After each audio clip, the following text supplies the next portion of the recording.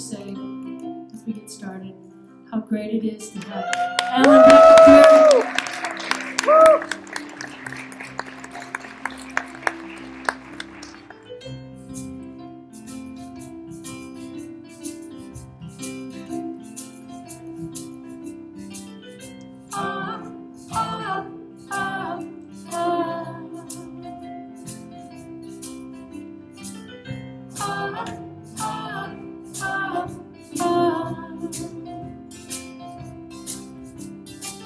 One little boy in Africa, he put a face on AIDS, told his story to the world till he died.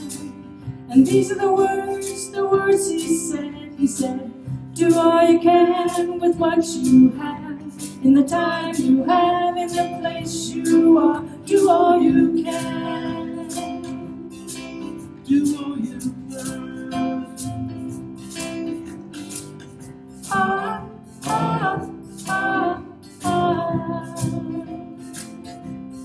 Catchy.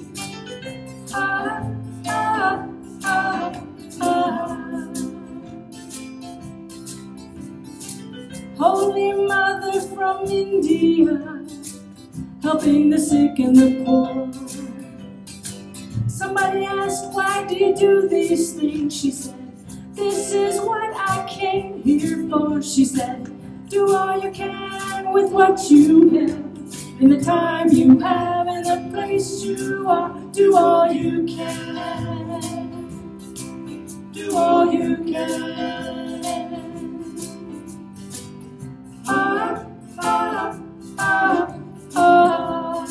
I know you can go I know you can. There it is.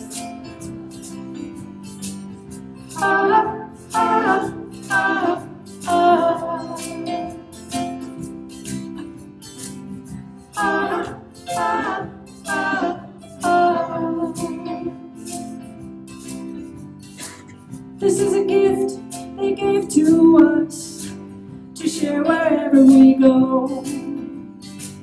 Be the change you wish to see in the world.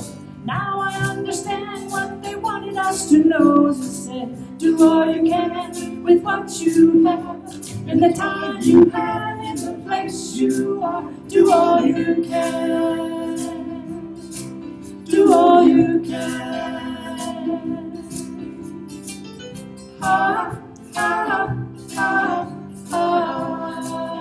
There you go, Cheryl.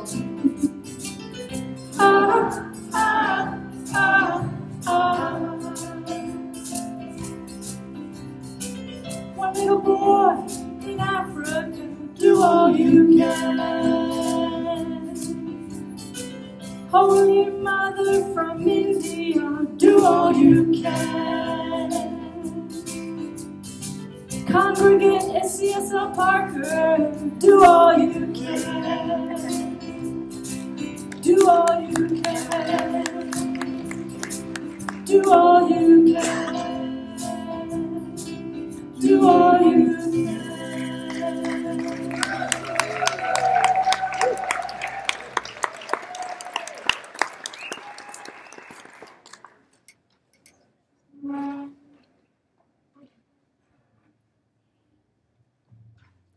Do all you can in the place you are with what you have.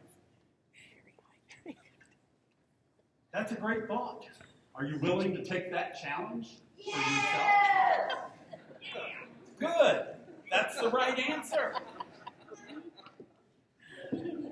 And I want to add my thank you to Alan Ward for stepping in and stepping up. Woo! Thank you for being a part of that.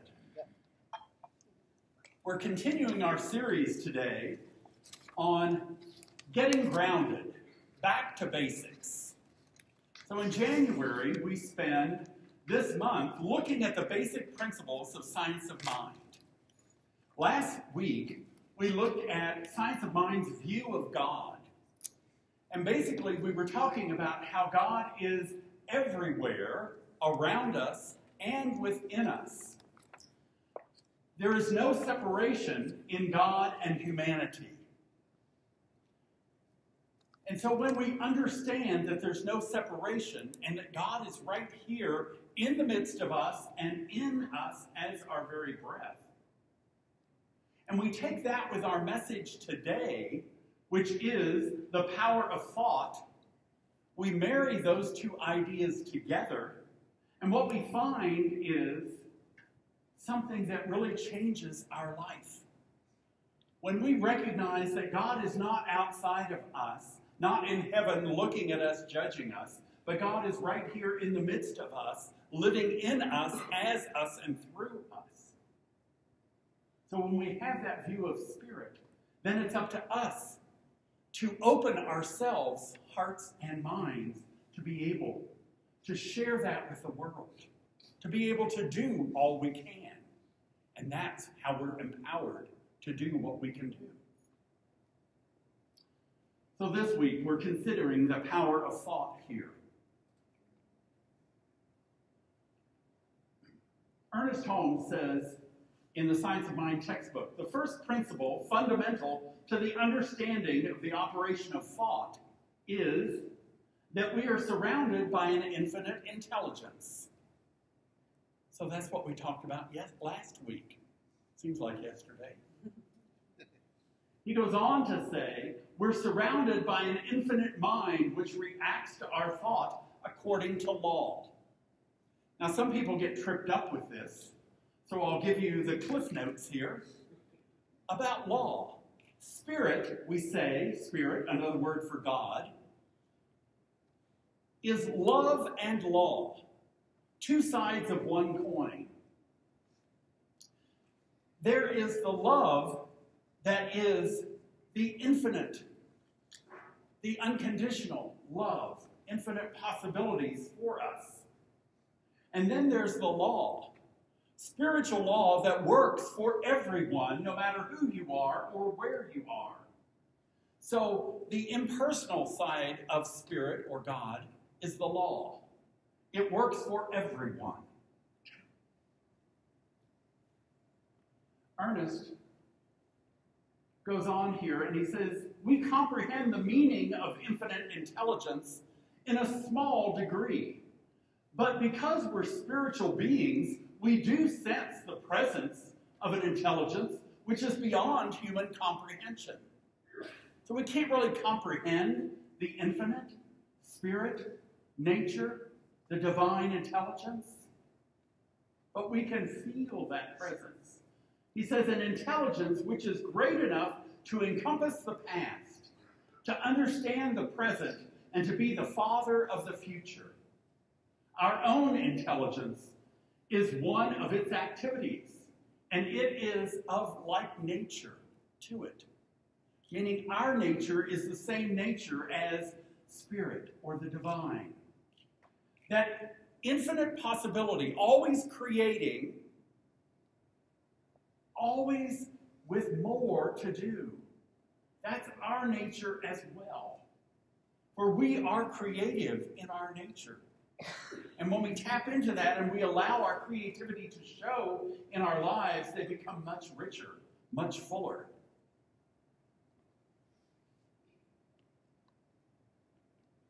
The power of thought that I'm talking about here is the power of the law to respond to us, to respond to our thoughts. Now, for the scientists in the room, we have scientific laws. We have laws of nature here. Things like gravity, the law of polarity, the law of relativity, the law of velocity. These are scientific laws that we study and we know work. And they work for everyone the same. Not just for some people, they work for everyone. Well, like these natural laws or scientific laws, we also have spiritual laws. And the spiritual laws work for everyone the same as well. So the law of attraction, the law of circulation, the law of reciprocity, the law of prosperity, the law of cause and effect are all spiritual laws, and they work for everyone the same. It doesn't matter who you are, where you're from, what your gender, what the color of your skin, what language you speak. These laws work for everyone, and they work all the time. Are you open to using those laws and learning how to use them to create more good and to create the life that you want? In the Bible, it talks about the rain falls on the just and the unjust, meaning that Spirit provides for everyone. It doesn't judge, well, you're a good person, so I'm going to provide for you, and you're not so good, so I'm going to provide nothing for you. That's not the way Spirit works. How it works is, here is the bounty of life spread before you. Infinite possibilities. What will you open your mind to? What will you collect from life? You see, we're the only ones that limit ourselves. We're the ones that say, oh, I don't think I'm good enough for that. Oh, God wouldn't want me to have that. That's too much. No, it's all available. Infinite possibilities. Lots of potential there. Whatever we can dream, we can have. We just need to open ourselves to it and not block it from coming to our lives. You've heard people say, oh, that was my great slide for spiritual laws.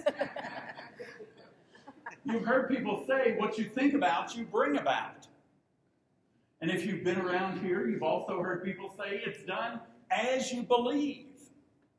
So whatever you're thinking is what you're going to produce. What you focus on is what you will manifest. So what's ever in your mind is what's going to show up in your life. Last week I talked about how things are always created twice. First in your mind, and then in physical form. Henry Ford said, whether you think you can or think you can't, you're right. You're right. It's done as we believe. If you don't think you can accomplish something, you won't. But if you know you can, if you think you can, if you open yourself to that, then yes, you'll be able to accomplish it.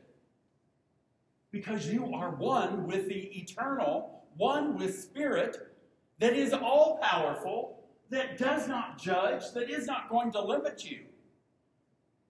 You see, the law that we're talking about, love and law as two sides of Spirit, the law always says yes.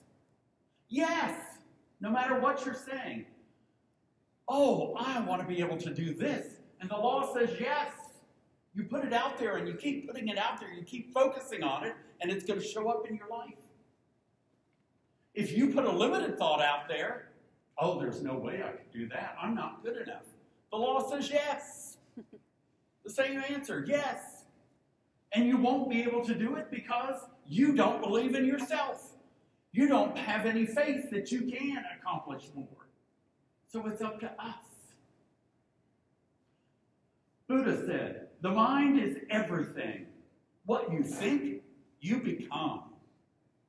And that's what we're talking about today, is our thoughts, the power of our thoughts, and how they create our life for us. That's what we'll become, is what we're focused on, what we're thinking about here. Ernest Holmes said, if you do not learn to control your thought, thought will control you.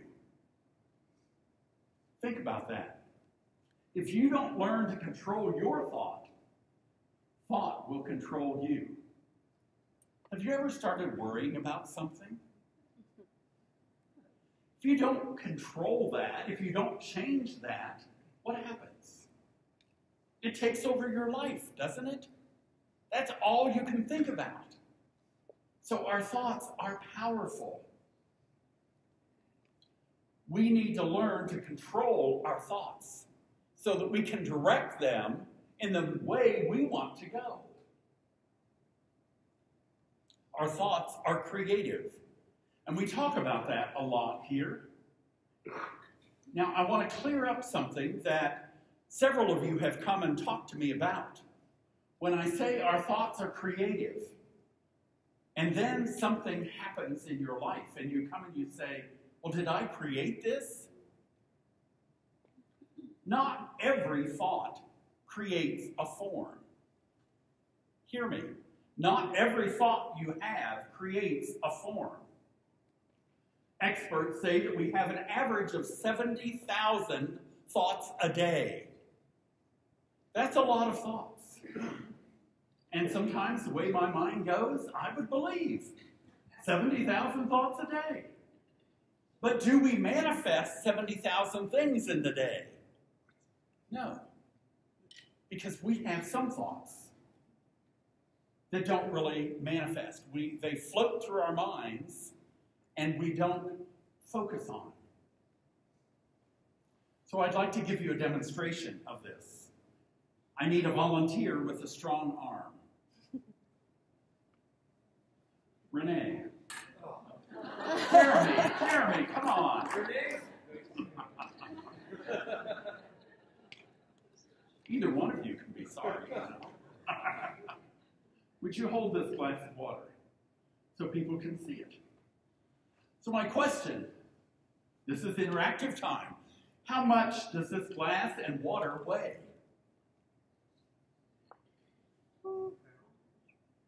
Not much? What do you think? How much does this weigh? 3.5 ounces, a pound? 6 ounces?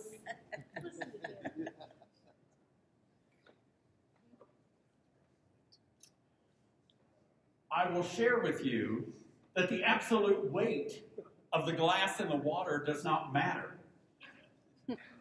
What is going to depend is how long she's holding it. If Renee holds it for a minute, it's no problem. If she holds it for an hour, she's going to have an ache in her arm. If she holds it for a day, her arm is going to become numb and paralyzed. Isn't that exciting?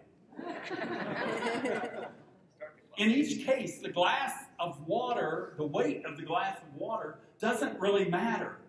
It's how long you hold it, because the longer you hold it, the heavier it becomes. Understandable? Negative thoughts, stress, worry, are like this glass of water. Think about them for just a moment or two, and nothing happens. But think about them for a little longer, maybe an hour, and they begin to hurt a little bit. Think about the negative thought or the worry or stress all day, and it becomes much more of a burden, doesn't it? You'll feel like if you carry it for the whole day that you're paralyzed, you're incapacitated. And so I want to invite you, when you have something that's negative, some worry, some fear, put the glass down. Thank you.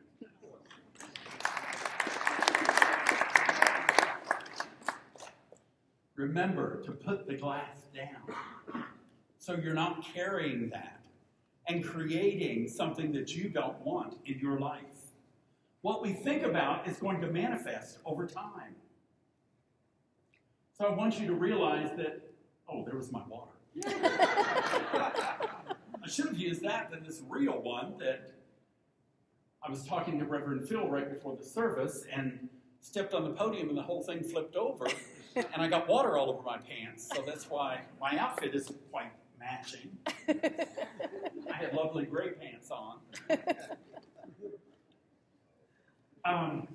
So we are co-creators with Spirit for our lives.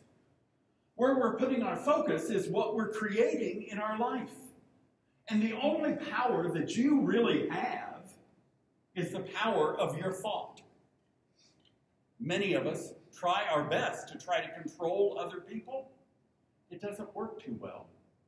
We need to learn to control our thoughts and control ourselves, not control others. I bet a lot of you were thinking when she held the glass up, I was going to ask, was it half full or half empty? And you know, whatever perspective you have, that's what you're going to find in your life. If you're expecting to see lack and limitation, you'll find that in your life. If you're expecting to see more and good, then that's what's going to show up. Whatever we think is what we're going to see. We're creating our own life. Now, just like I said, every thought will not manifest. I want you to know not to believe everything you read, every thought that comes through. In doing my research for today's talk, I found this quote: "If you're too open-minded, your brains will fall out." I thought, well, that's interesting. I will guarantee you that you can be open-minded and your brains are not going to fall out. You do want to be open-minded enough to learn to control your thoughts, and thereby you can expand your consciousness to a higher consciousness, a higher vibration, a higher frequency here. And that will make a difference. An illustration for you. This week in class, we were talking about prejudice. And I was reflecting on a conversation that I had with Reverend Alma, my teacher. Reverend Alma is an African-American woman, and I was in school doing research for a paper.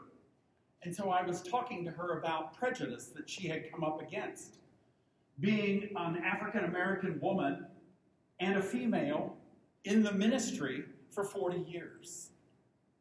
And she shocked me because she said, well, I never faced any prejudice. Really? And I didn't believe her. Like, okay, but that kind of ended our conversation for the school project I was doing. But you know, as I have gotten to know her on a much deeper level and understand her consciousness, I understand that it was the power of her thought. She didn't expect to find prejudice. She walked into her ministry with a high consciousness, a high vibration. And she saw Spirit, she saw God in every person, in every face she met. And so she didn't expect people not to accept her, to support her, to love her, because that was her consciousness. That was her mental equivalent, if you will, for life. People love me. People want to be around me. People want to support me. And now I see she operated from a higher consciousness than I was operating from. That's a goal, to be able to see the divine in every face, in every person, in every experience, and not find prejudice where others might be finding prejudice. Everything in physical form is a manifestation from our minds into what we call form or matter. Now, sometimes we get stuck in our conditions in life. And so at CSL Parker, we have practitioners here. The role of the practitioner is to know the truth for you and to know that spiritual truth. That whatever your condition is not really the truth of you.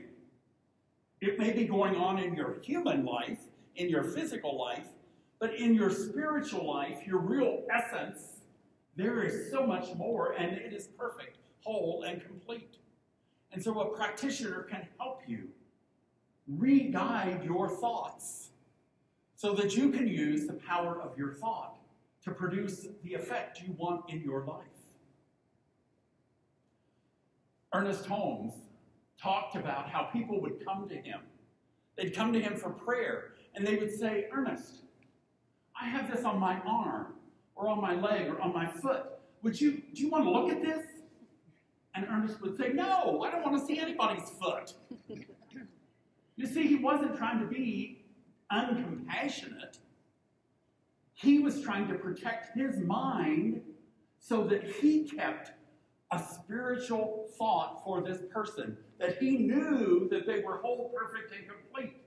He didn't need to see the physical condition. He didn't need to see their foot and the ulcer that was on it or whatever. He didn't want that picture in his mind. He wanted the spiritual picture that they are whole, perfect, and complete. And he would do his treatment for them from that perspective. I have known ministers that have said, I don't do hospital visits. Well, as a nurse, I thought that was pretty uncompassionate. But I understand what they're saying. They're not there to get into the physical condition of the person. And so there's a balance there to find in my life, I will say, for me, to be there with someone who is in the hospital, someone who needs support and love and caring, and also know their spiritual truth. And that's important. That's why our practitioners meet together with one another, to support each other so that we can continue to know the truth for one another. And they can help you do the same thing. They can help you move past whatever conditions are in your life. The power of thought is important. Just as Ernest didn't want to fill his mind with a negative image, with something less than perfection, we get to guard our minds so that we're careful about what we take in. I purposely don't watch TV very often.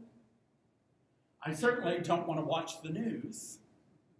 Sometimes we'll turn it on to catch the weather if we think it's going to be snowing. But I don't want to watch the news. Now, I turn on my computer and I'll have headlines pop up.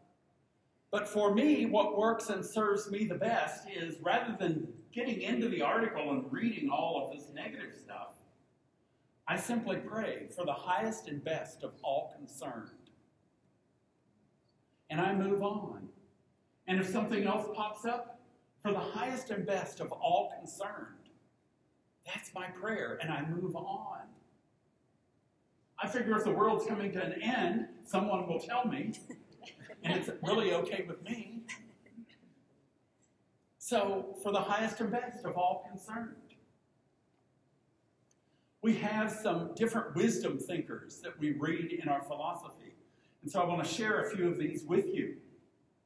Emmett Fox says, what you think upon grows. Whatever you allow to occupy your mind will magnify in your life. Whether the subject of your thought is good or bad, the law works and the condition grows. Any subject you keep out of your mind tends to diminish in life because what you do not use atrophies. I thought that was an interesting perspective. Because if we're not thinking about something, it loses its power, doesn't it? And it doesn't control us. Wayne Dyer said, choose to avoid thoughts that weaken you, and you will know true wisdom. It's your choice. And Emma Curtis Hopkins says, the Spirit knows nothing of imperfection. The Spirit shines through all your being with its clear, holy light. God is your life. And that's our power. And then Ernest Holmes, our founder, says, life is a mirror and will reflect back to the thinker what they think into it. So what are you thinking in life? What's occupying your mind, your time? Because that's what's going to be showing up in your life. That's the power of your thoughts. Are you learning to control your thoughts and direct them in the manner that you want to go, in the things you want to produce for your life? You see, that bounty of God, infinite possibilities, is laid out before us. It's available to anyone and everyone, no matter who you are, what your age is. It's available to you. If you can open your heart and your mind to it, you can achieve it. Are you willing to take that challenge? Are you willing to do, as Lisa sang, all you can. Do what you can in the place you are with what you have. Yes. Do what is yours to do. Raise the vibration of your life and the vibrational energy of the people around you through your interactions, through the expression of spirit that you are in the world. Do all you can. I'll close with this story.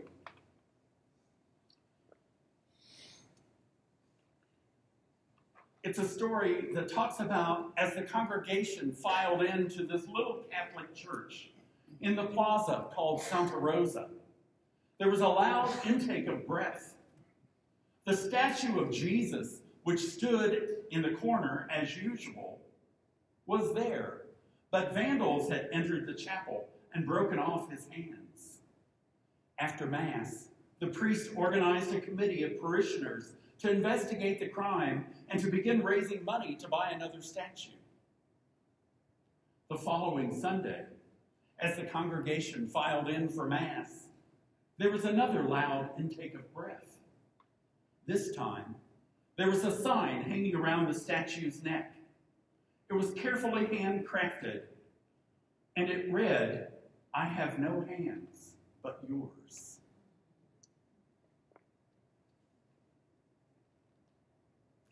I have no hands but yours. We are each expressions of spirit.